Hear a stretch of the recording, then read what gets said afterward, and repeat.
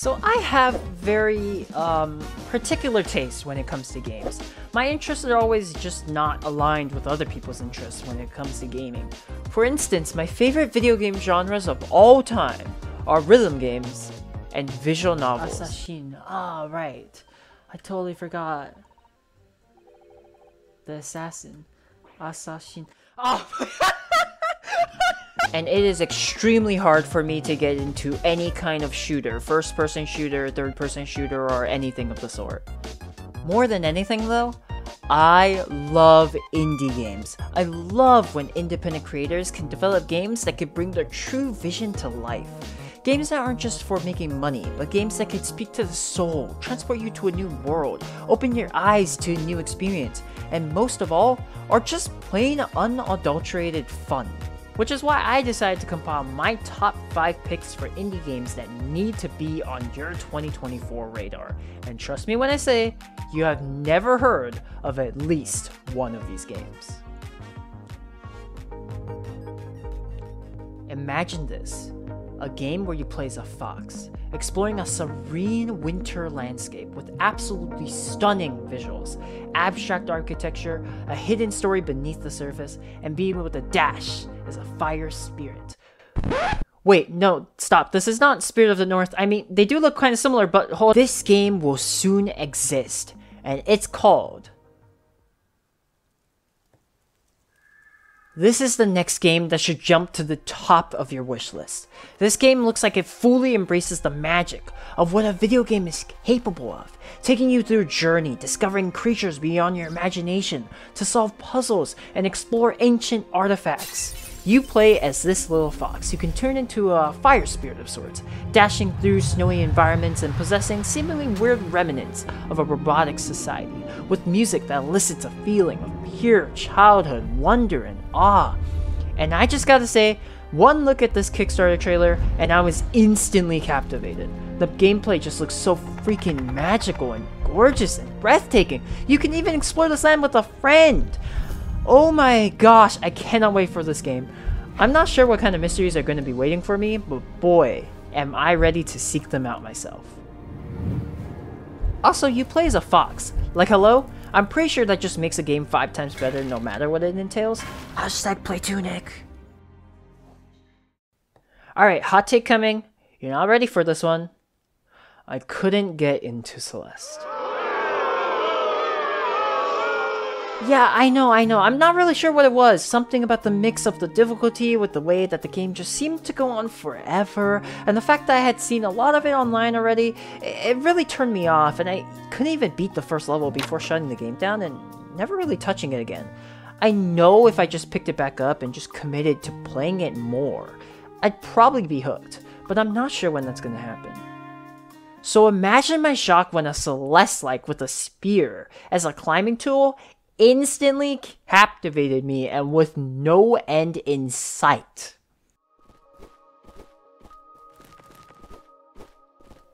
This is Pokepoke, and if you've been following this channel even for a bit, you'd probably know what this game is since I played it in a very recent video. In this game, you're equipped with a spear and you can stab, poke, and launch yourself through different obstacles. There's something so viscerally addicting about the gameplay. The way you drag the mouse around, clicking the button to stab it into a wall. It's such a tactile feeling that just makes me want to keep trying and trying, even with how hard the challenges get. It's so euphoric. Every step of progress feels like a monumental moment worth celebrating, and it never stops being interesting with its variety of challenges and secrets to explore. There's a demo out right now, and I highly recommend checking this game out before it blows up, because it will blow up. Realistically, I have no idea if this game is going to come out in 2024, but it will come out sometime in the future, and I'm so ready for the day it does.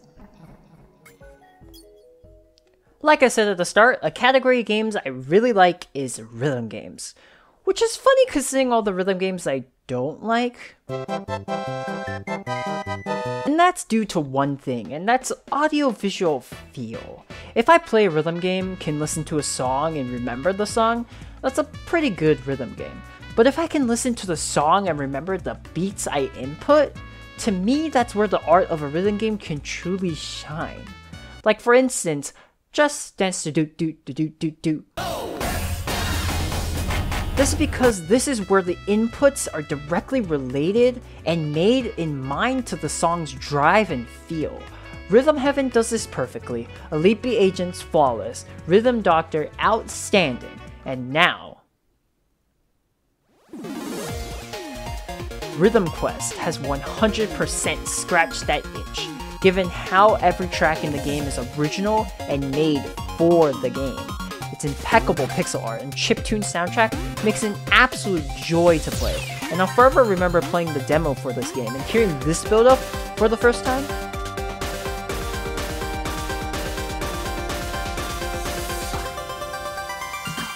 It put the biggest grin on my face, one that didn't let drop until the final input. What's better than a 1-button rhythm game? 2 buttons. And this game is just that, 2 buttons. Yet the complexity of what is possible with 2 buttons is limitless and infinitely more difficult than you could possibly imagine. This is a solo developed game, and I cannot wait for Kirby's work to finally all pay off. It's gonna be awesome.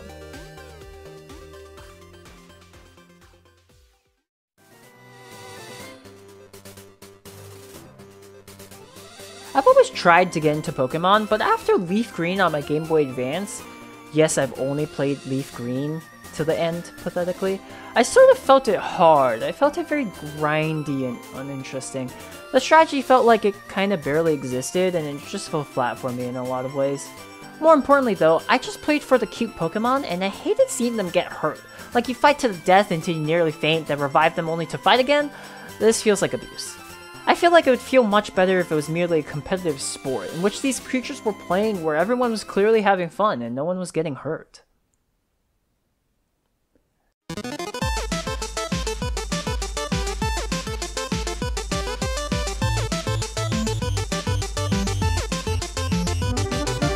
That's right, Beastie Ball is Pokemon Volleyball. I could literally stop there, and half of you would already be spamming the wishlist button on Steam, but there's way more than that.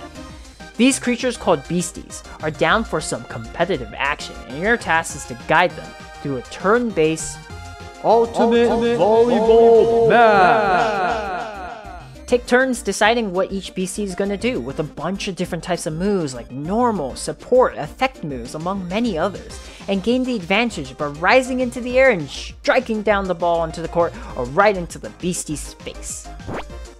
This game hit me in a way Pokemon never did. There's just so many strategies and balances going on here that clearly show clear attention to game feel with the feelings of push and pull.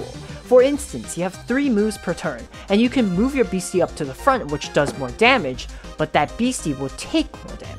Or you could target a Beastie and knock them out, but you can also just slam the ball down where a Beastie isn't and win that way. And different Beasties have different shot types, different movesets. This is quite literally the only game I've ever played where I actually want to grind, because it's just that fun to engage with its system.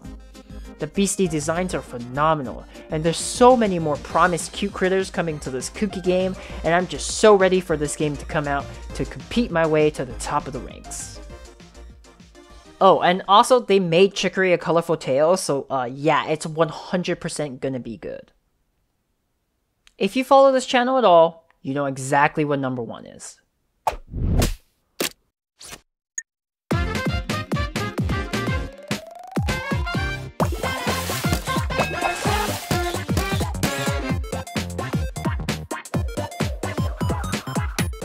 Welcome to Bits and Bops, a rhythm minigame collection made by Rhythm Heaven fans for Rhythm Heaven fans.